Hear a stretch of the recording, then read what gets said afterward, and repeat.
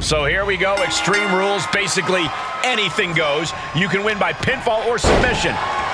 Every hold, every surface, every object in the arena is all fair game for these combatants. Punishing power slam. He's struggling a bit here. Starting to lose a step or two, but the good news is there's plenty of real estate to catch your breath. That just reverberated throughout the entire building. Talk about making a statement. Punishing the leg. An effective attack to the leg can hurt everything from balance to mobility.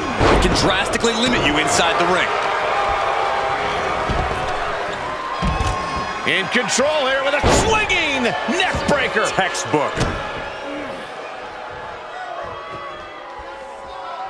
Knee strike.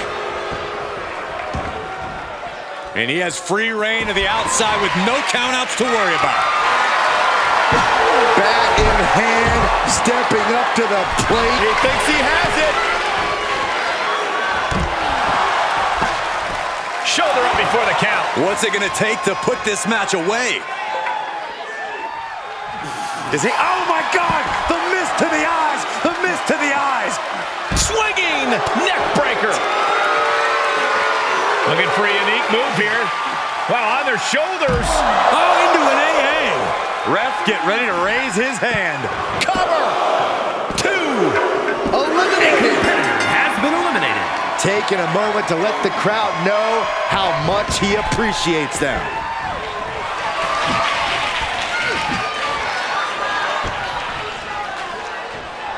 Oh, kick right to the gut. Another one.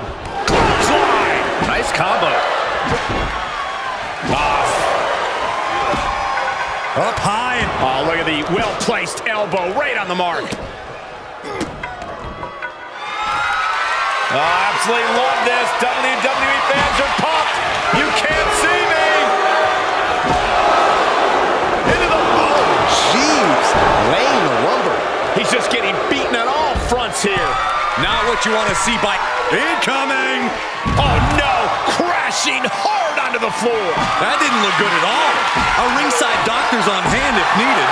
And these attacks are spelling nothing but trouble. I don't care who you are. You can't take consecutive attacks like that without it affecting you. Able to reverse. Uh-oh, sunset flip. Powerbomb. This is a way to incapacitate every inch of your opponent, slowly, methodically, and painfully. And the official calls it. Clearly, they cannot fight any longer. Here are your winners, the APA. And the winners celebrating together. Great chemistry tonight. Put that match in a museum or a textbook so future teams can study to learn this craft.